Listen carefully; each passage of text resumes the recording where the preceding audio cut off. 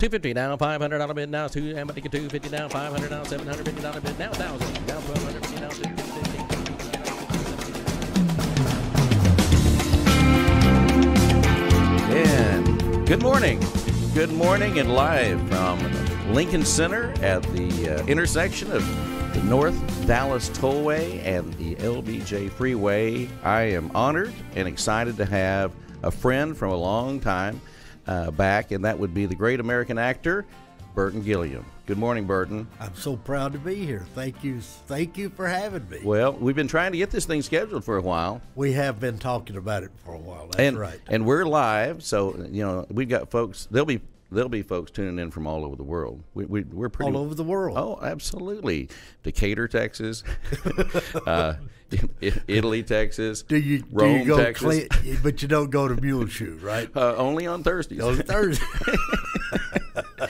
So, well, anyway, we'll get to the point of why we're having you here today.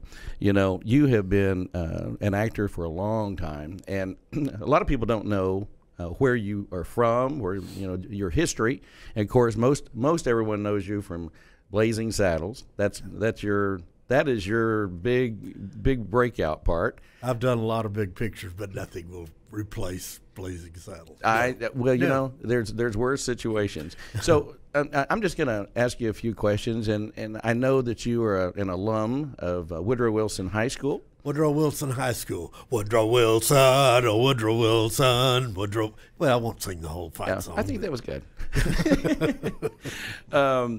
So, tell me a little bit about your background. Go back to growing up in Dallas, and I know you have a history with the fire department and a lot of stuff like that. Yes, I do. I did go to Woodrow Wilson High School. Went to J.L. Long and went to O.M. Roberts grade school.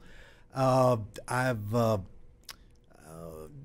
a Dallas guy. I did my 23 years in Hollywood, but I'm a Dallas guy, and I'm actually a Fair Park guy. Are you? I'm one of the very few people that ever lived inside the confines of Fair Park. Did you just get? You couldn't figure out how to get out of there? No, they had this big 8-foot fence around our house. That's a fact. Back when I was about 3 years old, for about a year and a half, my father this is back during World War II. My father was a night watchman at Fair Park, and they had a house for us, and it was the only house. It was back where the parking lot is off of Pennsylvania. Mm-hmm. One house there, 2-bedroom, little shack that was about to fall down, But that's where we lived, and it was surrounded by an 8-foot fence. If my father was not at home at the time, we couldn't get out. My mother would call down to the grocery store and get a loaf of bread or something, and they'd come down and throw it over the fence to us. That is crazy. Well, I don't know if we can top that. I lived at Fair Park. Well, you're not living there now. No, I don't live there now. I know you've had some great parts. We want to talk a little bit about Hollywood while we can. Who would you say is the most famous person you've worked with? Burt Reynolds. Really? Yeah. You have any story about that? Oh yeah. Oh, I got a lot. That you can actually tell. We're talking about Burt Reynolds, folks. Yeah. Let me tell you a dear story about him. Burt is always good to everybody around him.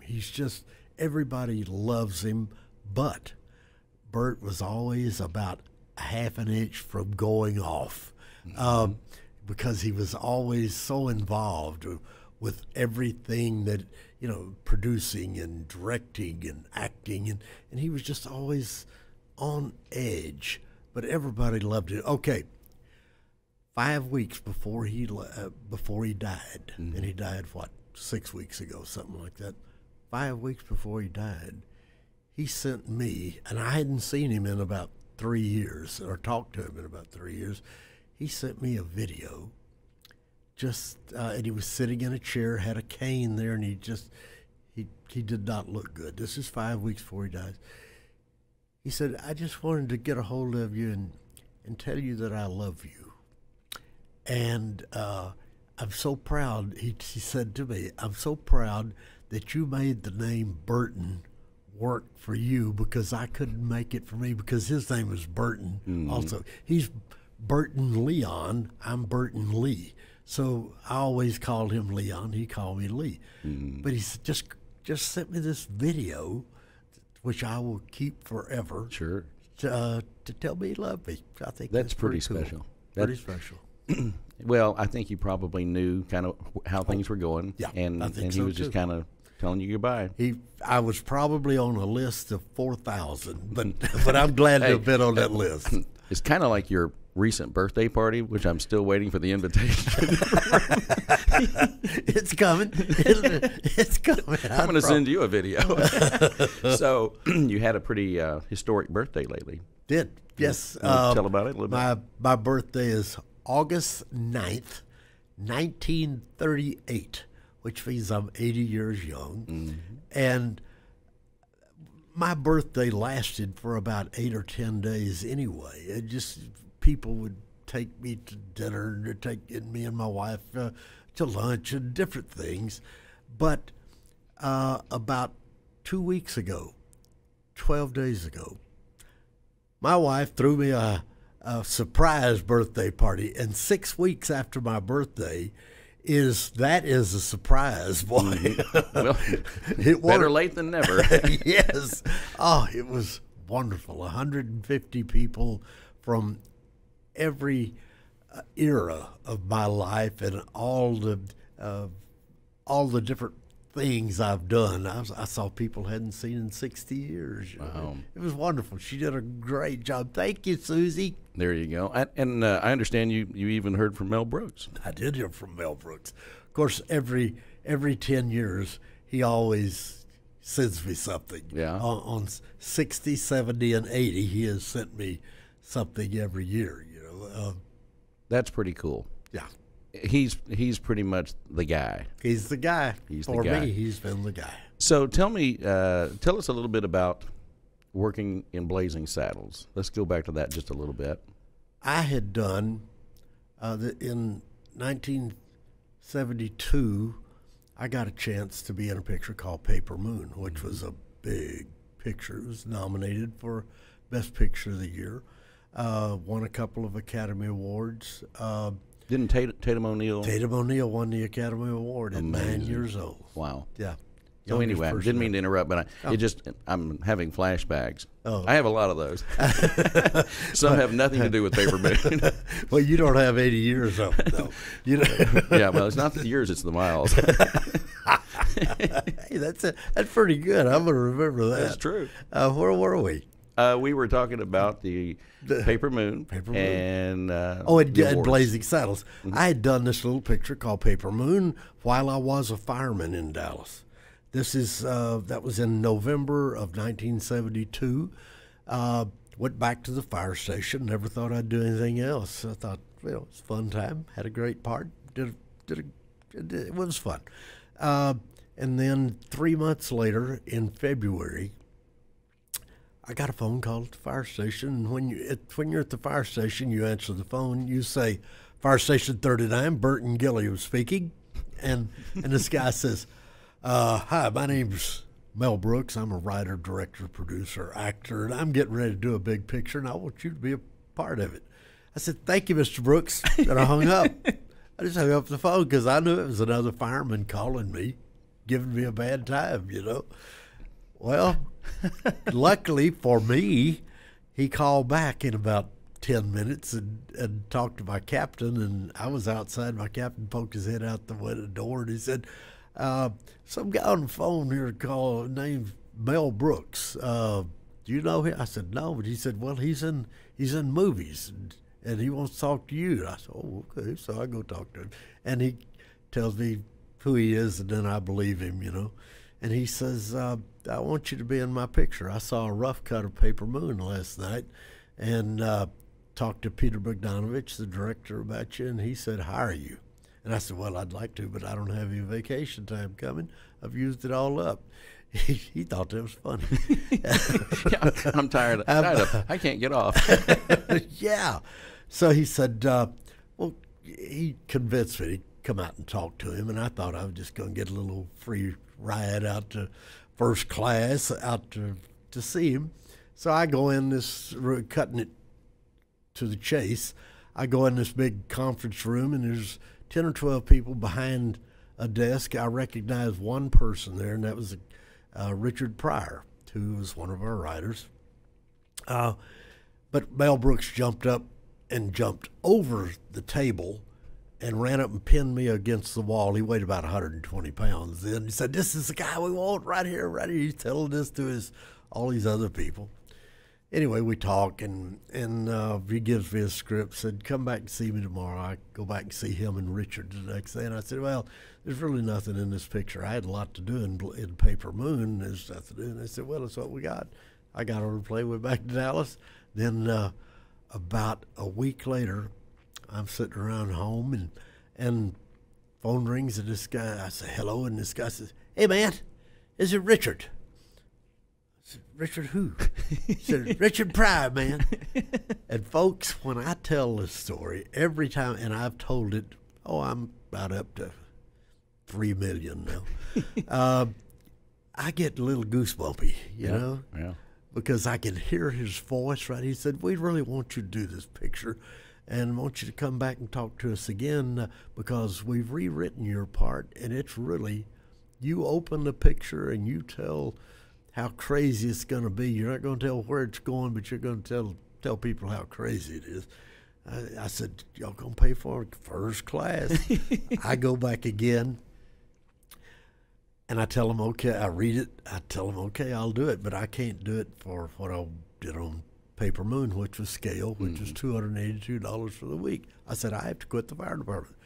So they send me around to see the casting department, and we can't get together on money. They don't even talk about it. There's no money in this picture. So next day, I go home. Next day, Mel Brooks called me and said, what happened? I said, y'all don't have any money. He said, I'll call you back. Called me back and said, when can you come back and see me again? I said, well, I've taken off from the fire department here twice, and it's going to be a while. He said, well, we got 6 weeks. I said, well, it'll probably be about 10 days. And he said, call me when you can come, and we'll get it all set up for you. I go back to see him, sit down in front of him. We talked for a minute, and he says, how much you going to take for us to get you to do this part? I thought, man, I'm going to shoot the moon here. I'm really going to go for it. This is early 1973. Yep. I said, well, you know, at the fire department, I make $12,000 a year. I know that impressed him. You know, that's his laundry bill. Yes. And I said that I couldn't do the picture for any less than I make in a whole year. And he said, well, we're giving you 3 weeks on the picture, $4,000 a week. That's fine. Mike, how much did I leave on the table? There's no telling. No telling, you know. Yeah. But as it turned out, I had 4.5 weeks, and with overtime, made $25,000. Sweet. 2 years' pay. 2 years' pay, exactly, right. That'll get you hooked. That was a hook. So most people have seen Blazing Saddles, and I will tell you, if you haven't seen it, you have to see it. I bet I've seen Blazing Saddles 50 times, and if it comes on, you can't. It's one of those movies you're going to watch part of it. You're going to watch. Yeah. You're going to stop. Yeah. Who did you enjoy the most working with on that picture?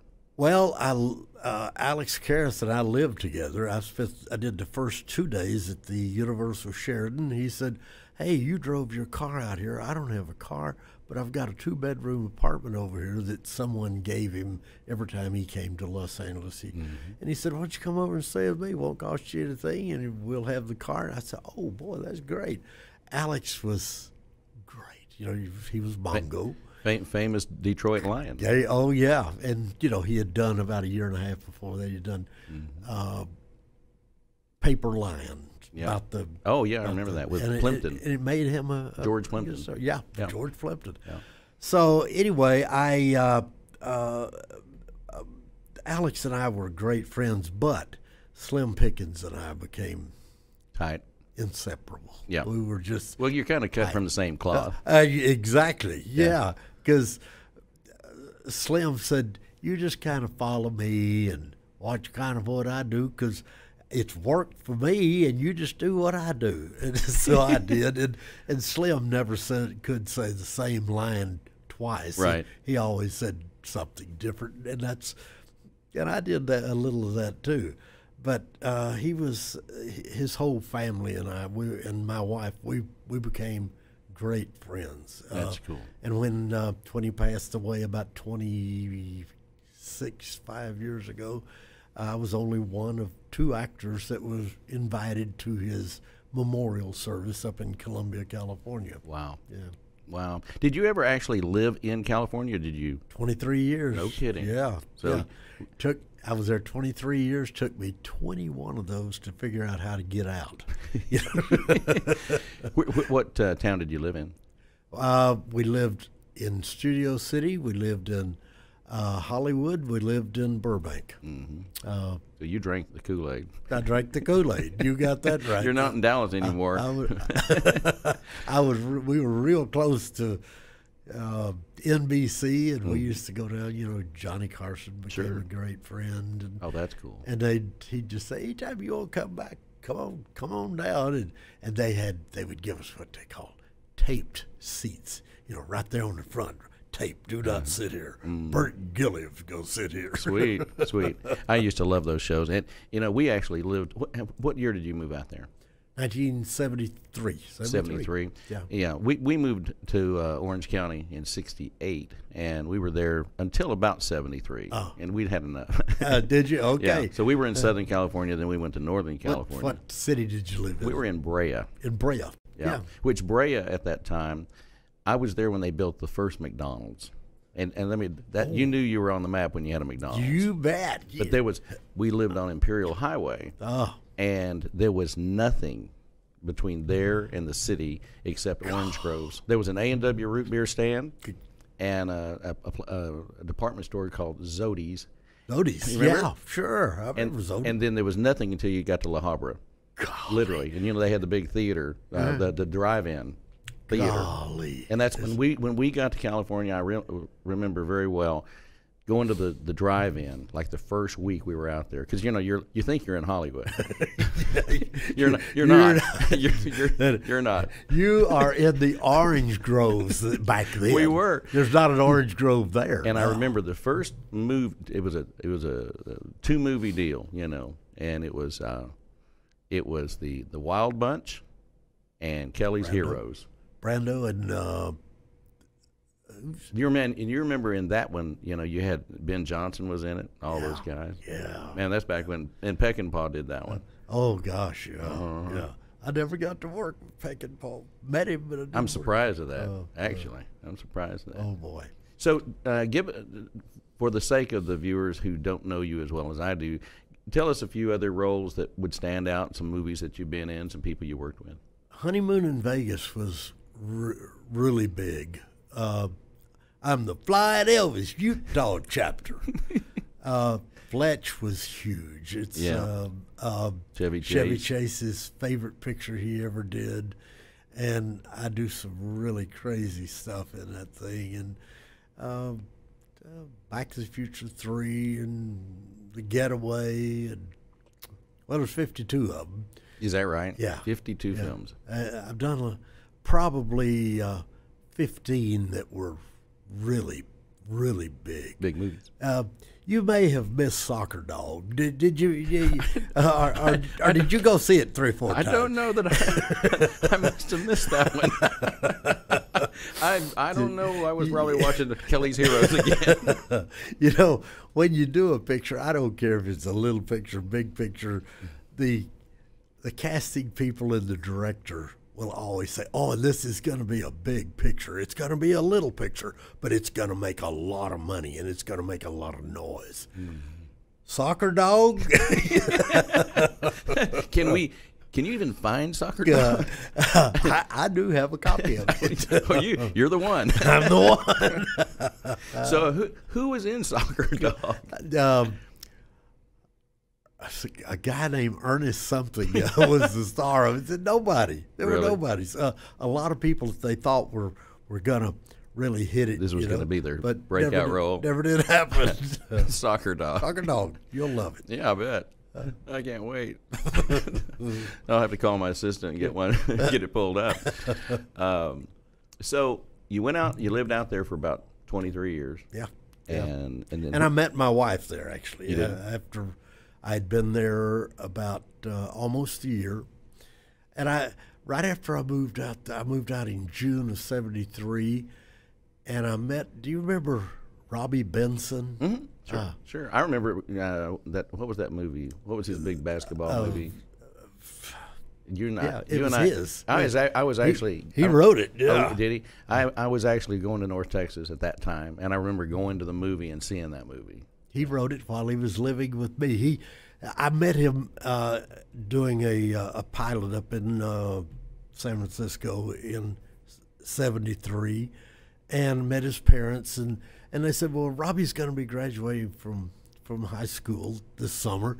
Could he come out and stay with you for a while?" Wow. Here I was, 34 years old, and I got this kid living with me, 33 years old, and he was just the nicest kid, good kid, who was going at that time with Glennis O'Connor, who was a girl that was about to make a move, and she was a pretty good little star for a while. Mm-hmm. But Robbie lived with me for about 6 months, and I loved him, but he drove me crazy. He was on the phone all the time. Glennis lived about 3/4 of a mile from us. They could just, hey, why don't I meet you down at McDonald's, and or not McDonald's, not Burger. What's the other one? The In-N-Out? No, golly, the first one ever was in Burbank, California. Oh, really? What? Was it like Big Boy or something? Big Boy, Bob's Big Boy. Yep. I said, why don't y'all just meet at Bob's Big Boy? Do you realize that you and I were probably just a handful of people here that know anything about Bob's Big Boy? Yeah. I just love their little guy standing out holding a hamburger. That's right. And there's one that, right there near Hollywood, right there off the freeway. Oh yeah. So that's where everybody stopped. They filmed they filmed quite a few things there. Oh, they did. Yeah. You bet. Yeah. Well. So Big Boy was where they meet. It was great, and I remember hearing that they were Kip's Big Boy here, yep. Mm-hmm. But you could go in and get a hamburger and fries and a drink for 85 cents. Mm-hmm. Of course, that was back in the late 60s. Sure, sure. Oh, I remember. Yeah. I remember. Back where we were living in Brea, it was, there was nothing there. I mean, literally. What the weird thing about Brea, if you go there now, it's like Plano, Frisco, just huge. Right. Everything's a monster. They've got freeways going everywhere. Just miles and miles of homes. Yeah. And it looks like strip malls. North Dallas. Yeah. In fact, when I fly in now over North Texas, don't you find that amazing? Oh gosh, yeah. Because when I moved to Dallas, the tollway ended here in front of this building, and it was a street. And my first residence was it was across from where Lowry's is now, which was the Rusty Pelican back then. And you could walk across the street. And, all the car dealerships used to be right here. People forget that we had Ewing, Buick, and all those things, Parkway, Pontiac, all that was right here. Now they're all gone. And it's amazing to me how disposable buildings and everything is. They became, because they were gone. They're gone. And it's, I haven't been in this building right here in about 20 years, and this building is probably 25 years old, something probably like that. Older. Maybe more. Probably longer. Yeah. That's what's amazing now is, as you know, by becoming younger all the time, it's the buildings. I remember when they built them, and now it's like, well, that building's been there 35 years. I'm going, really? Nice. Do you know where the Meadows building is? Sure. Sure. That, when you got out of downtown, that was the tall building, and it was probably 8 stories on or Central, something. on and Central I guess Expressway. it's still there, but it's surrounded by. Well, that's where the Cowboys headquarters was. Right there. Yeah. And you just drive by. Isn't it weird how you have a feeling when you drive by something like The Dallas Cowboys. I mean, that was a big deal. Everybody knew that's for the Dallas Cowboys. Now look at the Dallas Cowboys. Yeah, they're like a city. That's right. It's crazy. So you've been doing a lot of spokesman work. You've worked with a lot of dealerships and things of that nature. In fact, when the National Auctioneers Association came to Dallas, or Addison and Dallas about 3 years ago, I had you come out and you represented yourself quite well and worked with the crowd, and they loved having you there. You know, I don't know how many pictures you took that night, but you I highly recommend anyone that is looking for someone, a celebrity, that can come out and interact well with their clientele, whether you're a corporate, a business, if you've got some type of a conference going on and you want some entertainment. Nobody's better than you because you've got that personality. I mean, I got hired to go to New York. I don't know. This has been 35 years ago, probably, to work for a real estate auction company in Hop Hog, New York, on Long Island. Hop Hog, yeah. Of course, Hop Hog. Hop Hog. Yeah, I can't spell it, but I've been there. And I asked the guy. He wanted an entire Texas crew, all men from Texas, all in Western wear. They wanted us to wear our boots, and we weren't wearing hats, but we were doing the boot thing. And I said, and so what is the purpose?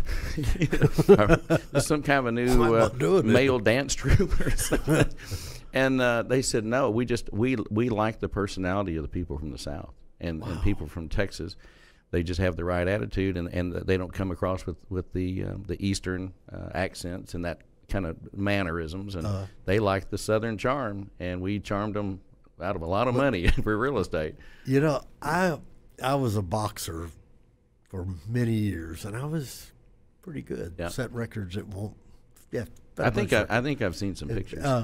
But I loved getting up in front of 10 and 12,000 people and having them all clap for me, because I know they were clapping for me. They were clapping for that other guy. They were pulling for me. Yeah. I thought they were. Well, hey. And that was my stage. I loved it when they raised my hand, said, "This is the winner," you know.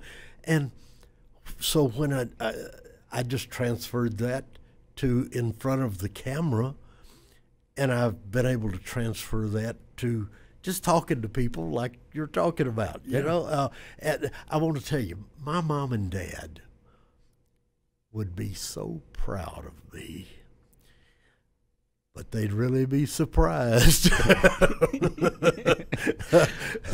They'd say, "Where did that come from?" You mentioned Johnny Carson. Yeah. What you know? There's conflicting stories about Johnny Carson. I don't even know why I'm going back to this. He was a conflicted person. Well, and I did watch. You know, I was always watching Johnny Carson. Of course, at night that's what you did. We all watched the greatest of them all. There'll never be another. And I've been to the studio, and back when it was the way it was, and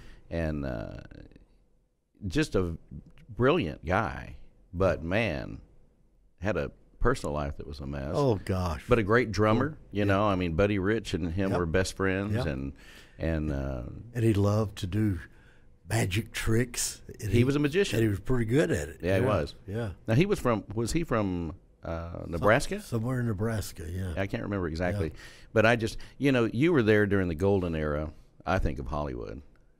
I think it was pretty much the golden era too. Yeah. Yeah. You were very fortunate. You're blessed. Let me tell you how I met Johnny Carson. Okay. When I the first time I went out to see Mel Brooks, got on an airplane out here at Love Field, Braniff Airlines. Yep. And that was back when you could get on an airplane that held 150 people. There might be 40 people on it. Mm-hmm. Guy got on with me, and he had a orange suit on and a white shirt and chains all around his neck. He's a white guy, and we never said a word to each other till we got off the airplane. We were waiting for our bags. He said, we started talking. He said, "What do you do?" I said, "I'm a fireman." He said, "What are you doing out here?" I said, "Well, I'm going to see a guy named Mel Brooks about a picture." And he said, "Mel Brooks?" I know Mel Brooks. He said, my name's Bud Robinson. Bud Robinson was Doc Severson's manager. Really? But Bud Robinson's office was right next door to Johnny's. So we talked, and he took me over to the studio. Wow. Because he lived 3 blocks from the studio. And he said, hey, won't you come to the show tonight? I said, oh, okay. He said, well, I'll have tickets for you if you want to bring somebody. But I didn't know anybody. And went to the show that night, and Bob Hope was on the show. Met Bob Hope. And of course, I met Johnny, and Johnny liked me, I know he did. So, but you're likable, see. There's a lot of people that aren't likable. and I've heard some stories about that, too. But I love Johnny, well, Johnny was Johnny. So that's how I met him, through Bud and Doc. And Doc was we lived in the same neighborhood. Mm-hmm. And Doc's still going. He's still going, yeah. I my business partner, Scott Swinson, at the time, this has been probably, 10 years ago. 10 years ago, we were doing an auction down in San Miguel de Allende for the poor children. It was the Arts League. About 20% of San Miguel is expatriates from the United States. So they basically created an art community. Sure. And so we go down there to do this auction.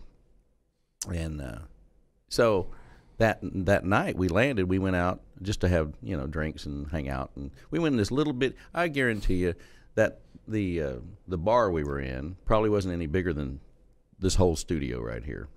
And there's Doc Severinsen playing. Really? With about 30 people in the room. Doc Severinsen and all these young guys. He always keeps young people around him now. Wow. And so we thought that was pretty cool. And But then what was even cooler than that, the next night, he's our celebrity for our auction. Oh, really? So he lives there. He lives there now? Yeah. Is yeah. that Or he right? keeps a second home I there. didn't know that. Yeah, but he looked just like Doc Severinsen. Oh, is that right? Oh, well, there's only one Doc Severinsen. Yeah. Oh, he was so good with, he was good with people. Real good guy. Johnny could, if you didn't get on his good side right now, right, you never did get on it. Yeah, he was quick. Yeah, that's right. Yeah. Well, first impressions. Yeah, exactly. Oh, that's great. Well, we've got a little bit of time left. I guess what would, now I know you love to play golf. Yeah, you're a golfer. Play a lot of golf. You've been playing a lot of golf, and your recall is tremendous. I mean, I find it amazing that you can kick out dates and years and stuff like that. And I mean, think about it. Everything we talked about, you pretty much have it chronological, except for Bob's Big Boy. Don't ask me where I played golf day before yesterday, because I'm not sure. I played the Tribute. Yeah, I got it now. There you go. Yeah, yeah. Well, you're fighting the weather now. Yes, that's right. And I know it's killing you that you're having to stay on the cart path. Oh, that's yeah. How many golf tournaments do you do a year? I do 70 to 73, something like wow. that. And they say, man, that's a golf tournament and a half a week. But at this time of the year, in the fall and in the spring, I might do 5 a week. I'll always do 3 a week anyway, 4 or 5 weeks. And then I'm gone all over the country a lot. I just got back 6 days ago from Greenville, South Carolina. Mm-hmm. And, they've had the 2 hurricanes there in the last month or so. They didn't get anything. They were about 100 miles out from... They just dodged the bullet? They dodged the bullet, and it was just perfect. Yeah. What's your favorite golf course? Oh, Pinehurst #3, but in Dallas... probably Dallas National. It's special. Mm-hmm. It really is. Yeah. Yeah. I know you attend a lot of charity events and things of that nature. You're kind of really, when you get down to it, you, other than the athletes that we have in Dallas Fort Worth, you're our celebrity. And we're really proud. I mean, well, we really you. are. I I have to turn down about half, because you can only, well, every now and then on a Monday I'll play 2 of them. If it starts early in the morning, 7 o'clock, 8 o'clock, and the other one starts at 1 o'clock, I'll play that tournament, get in my car, and head off and do another one somewhere. Now, are you still living in Allen? Mm-hmm. Mm-hmm. Yeah, yeah. You want my address, phone number? Yeah, I wouldn't give that. I want it, but they can't have it. I think you're in my phone.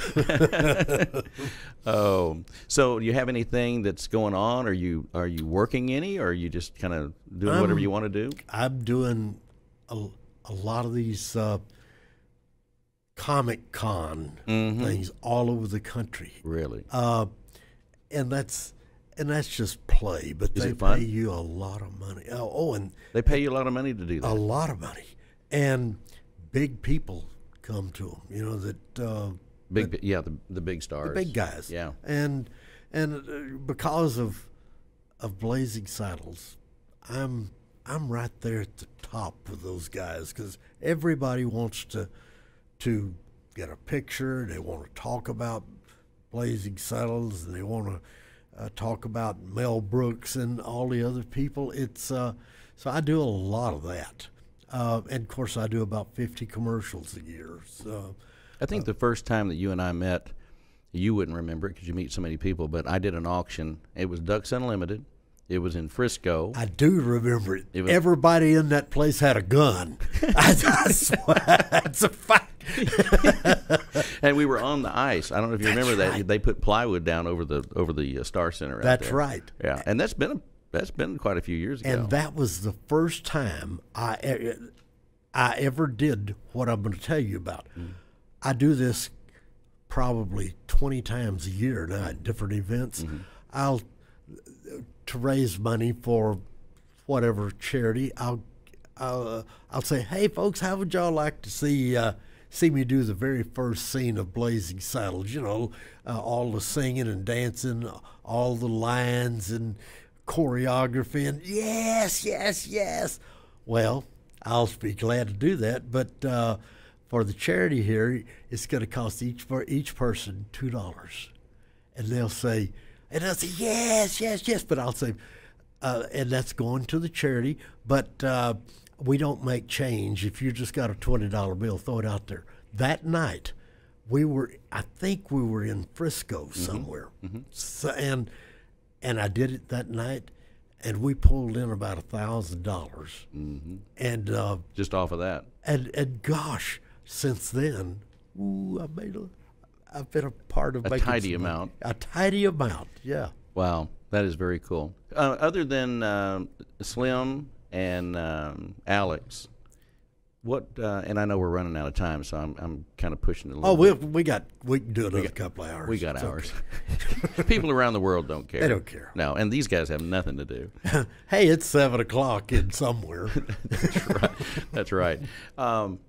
So the bigger stars, Gene Wilder, Cleavon Little, those guys. How was that working with those guys? I loved everybody on the show.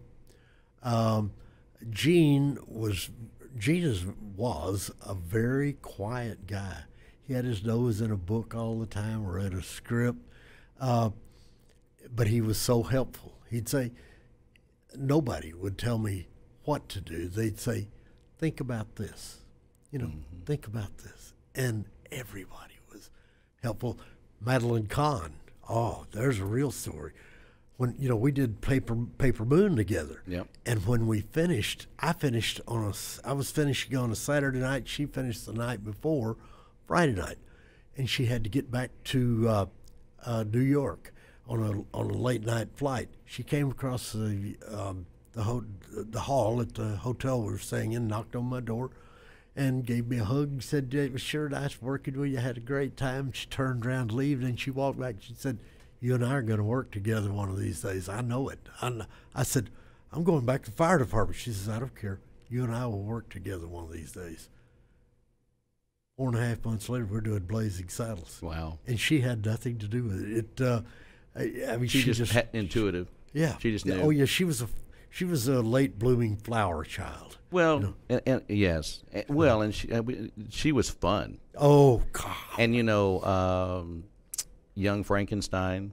She made yes. Frankenstein. she was something. Oh God! And she was Mel Brooks' favorite actor or actress to ever work with. Mm-hmm. He just loved her. Oh, she was so good. So how old is Mel now? 92. 92. Yeah, Wow. and if we called his office right now, Yeah. He might even answer the phone. He will be in the office, I guarantee you. Wow. But he might just answer the phone too. Keeps him young. Keeps him young. When he answers the phone, though, he'll say, "Hello," because somebody might say, "I'm trying to reach Mel Brooks." He'll say, "He's not here." Just hang up, But so he'll always just say, "Hello." You'll know if it's him or not. Yeah. So we have a signature line that's this particular show. So you want to give that line from Blazing Saddles? Oh yes, I've said this line a couple of times. "Come on, boys! I don't hear no singing." And then the rest of that would be, "When you was little guys, you sang like birds. Now you're big guys. How about a good old big guy work song? Something like Swing Low, Sweet Chariot." Don't know that one, huh? Well, what about the Camptown Ladies? Oh, the Camptown Ladies sing this song. Da-da-da-da-da-da. There you go. Thank you very much. Burton Gilliam, it's been a pleasure and an honor to have you with me. I hope we get to do it again sometime. We'll catch up down the road, and of course we'll be seeing you around here in Dallas-Fort Worth, and probably on a movie sometime when you decide to do some work. There you go. All right. Well, guys, thank you for having me. You bet. It's been fun. We've had a great time with Burton, and we love good people. He's good people. So on behalf of everybody here in Dallas at Lincoln Center, the Mike McGavel Jones Show, we bid you adieu, and we'll see you next time. God bless.